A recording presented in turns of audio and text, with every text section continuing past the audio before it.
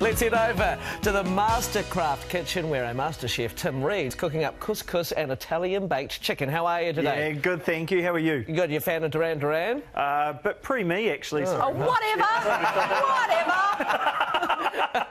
Okay, well, thanks for telling us that. Well, what do you moving make? right along. I'm doing some Italian chicken today with a little bit of a Sicilian twist. But first and foremost, I've got to get onto my bed of couscous. Couscous is basically the easiest thing you ever make in your life. We're doing 1.5 cups of couscous here. We'll whack it in the pot. We've got exactly the same amount, 1.5 cups of chicken stock. And we're just going to flavour it with some lemon rind. And basically we're just going to be bringing that up to the boil and then letting it do its thing, sit there for 10 minutes and she'll be cooked. Now this recipe has got quite a few ingredients, but it's honestly the easiest dish you'll cook all week. Let's talk succulent chicken. I'm in the Mastercraft kitchen with Tim and we are doing a traditional Italian dish. Yeah, with a little bit of Sicilian, North African influence in there as well. Nice. Okay, so what ingredients do we need for this? Let's go through them. Well, it's pretty simple. We just need some chicken thighs. They're boneless, skinless there. We've got some prunes just to keep us flowing. And we've got some green olives, capers, brown sugar. Now that looks like a lot of sugar, but we've got a lot of kind of acid going on in here, so we actually need that to balance it out. Okay. Some parsley, oregano, bay leaves, garlic, and a little bit of olive oil. And honestly, everything just gets thrown in here. We chuck it in the oven for an hour, we come back and we eat it. And why are you using chicken thighs?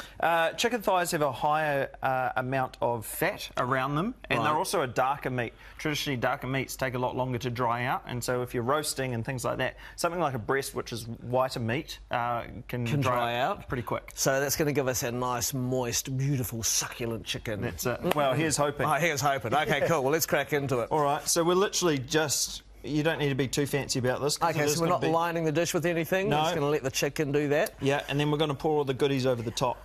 Okay, nice. So this is something you could probably do pretty fast at home too, isn't it? Yeah, absolutely. It's honestly this easy. These are parsley. This is parsley and oregano, and I'm throwing the stalks in too. Right.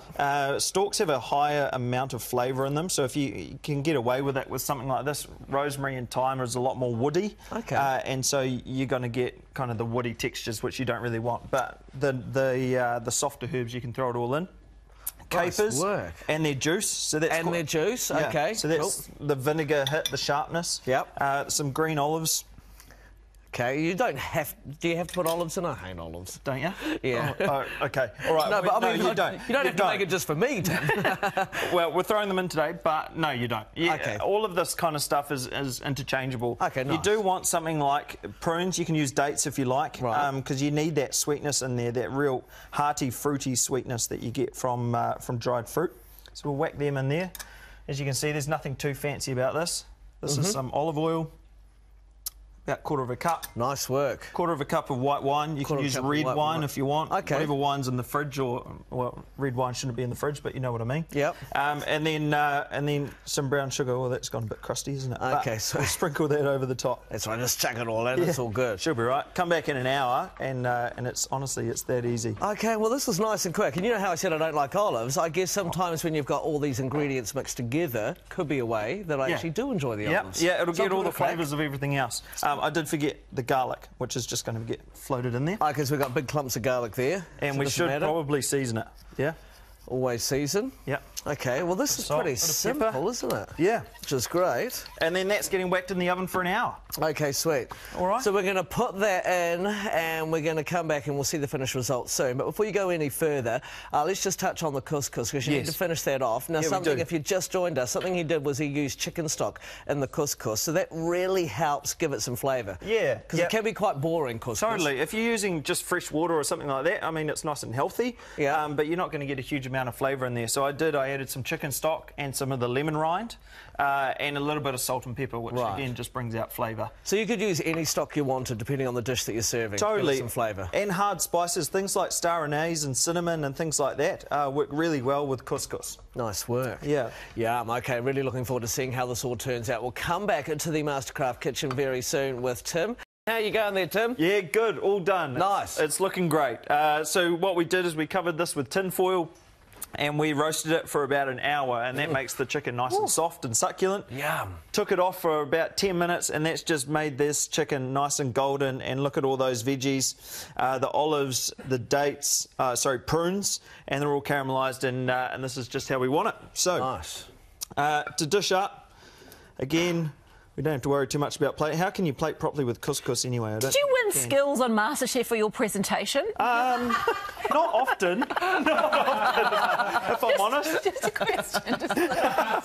Yeah, how does it taste? All right, well, next week I'll work on my presentation just for you, Mel. Oh, I love it. It tastes delicious anyway. Yes, Mel likes it when you do a bit of prep at home, I've noticed, on the show. OK. All right, so what I've done, just whacked on a couple of pieces of chicken. We'll get some of that lovely juice, pour it over the couscous, some of that goodies, all right, and I'll get us some knives and forks. Yeah, that'll be good. OK, nice. And I love the decent portion sizes that you do. You do a good portion. Yes, you do. I think it comes from, you know, the boy sizes, That's right? right. Yeah, I eat like a boy, so perfect. Nice Here work. we go. OK, well, this looks incredible. Can't wait to try it. What are you doing tomorrow? Tomorrow I'm doing Spanish baked eggs. Yeah.